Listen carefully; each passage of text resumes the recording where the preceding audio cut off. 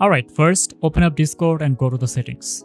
Go to data and privacy and turn on this use data to improve Discord option. Apparently, if you don't surrender your privacy to Discord, you have less chances of getting the active developer badge. Alright, next, go to this GitHub repo, link will be in the description. Thanks to this user who made it easier to get active developer badge on Discord. Plus, the instructions are provided in this repo description. First, go to Replit and log in or create an account.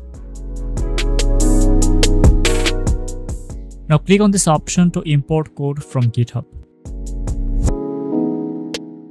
Paste the active dev GitHub repo link here.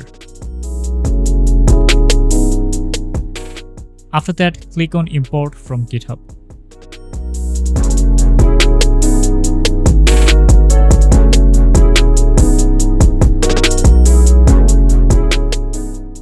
Once it's done, go to Discord and create a brand new server.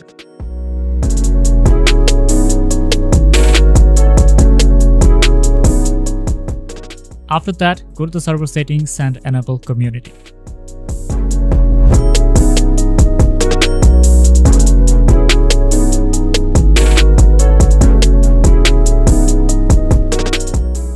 Next, go to Discord developer portal and create a new app.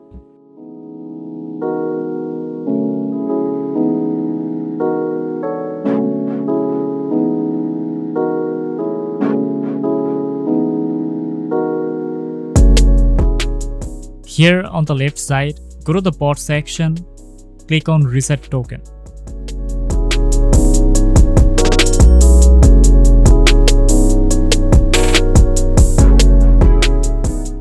Next, go back to Replit and click on run.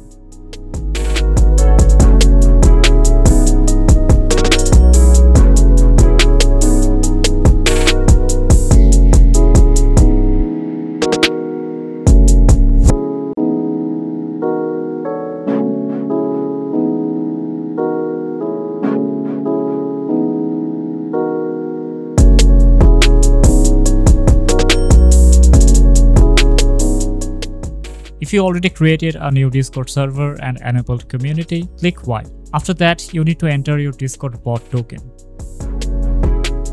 Copy the token and paste it by pressing Ctrl, Shift and V together. You'll get an invite link to add the new bot to your newly created server.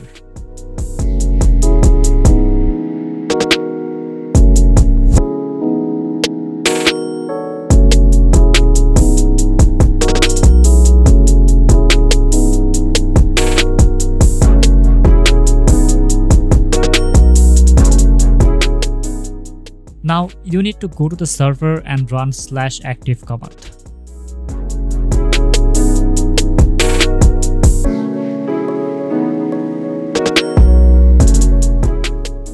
As we can see, it says right here, you need to wait 24 hours before you receive the badge. You can periodically go to this link and check if you have gotten the badge claim page. Once you are able to claim the badge, you will see something like this on this page. Here, first you need to select the app,